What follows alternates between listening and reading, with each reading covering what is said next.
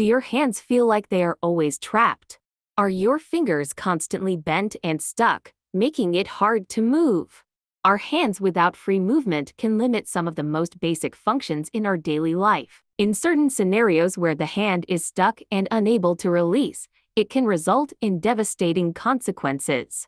Today, we will give you the two most likely causes of your problem: trigger finger or Dupuytren's contracture. We will discuss the difference between these two conditions, the causes and treatment options.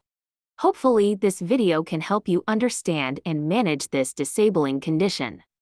Trigger finger is a painful condition when the tendon we use to bend our finger down is inflamed and swollen. Sometimes the affected finger even gets locked in the bent position. It can happen every time the finger is bent, that require constant stretching to prevent the next painful locking. This patient's trigger finger is currently locked. It then snapped free with pain. Trigger finger is caused by swelling of the flexor tendon. As the finger bends down, the swollen portion of the tendon travels under a tight tunnel in the palm called the pulley. This causes the finger to be locked in a painful, bent position. Every time the tendon is forcefully unlocked to straight, it creates more trauma, inflammation, and swelling to the tendon, causing a vicious cycle. On the other hand, Dupuytren's contracture is a condition affecting the fascia of the palm. Palmar fascia is a tight sheet that sits over the flexor tendons and spread all across our palm and fingers. Its function is to anchor the skin to prevent slip during our grip.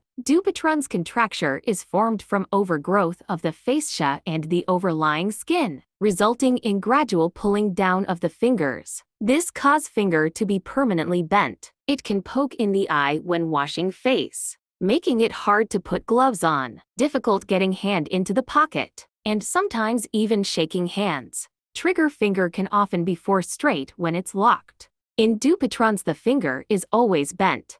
There is often a deep, swollen, painful tendon nodule in the palm of the trigger finger, whereas in Dupuytren's, a tight band with tethering of the skin is easily felt. In contrary to trigger finger, this is often not painful. Diabetes and rheumatoid conditions are common cause for swelling of the flexor tendons leading to triggering, as well as overuse and trauma. While Dupuytren's contracture often is associated with strong family history, both of these conditions can slowly progress and sometimes deteriorate rapidly over weeks to months. If this applies to you, it's worthwhile seeking treatment early from medical professionals. Trigger finger can be self-managed initially with anti-inflammatories to control pain, as well as regular finger stretching exercise. Finger splint can be used occasionally for severe cases. If symptoms persists, a cortisone injection can be placed into the sheath around the affected flexor tendon. This is an effective treatment that may last for several months. Lastly, after multiple injections, surgeon can release the pulley and relieve trigger symptoms permanently. This can take up to 6 weeks to fully recover. Dupuytren's contracture unfortunately does not respond well to splinting or therapy.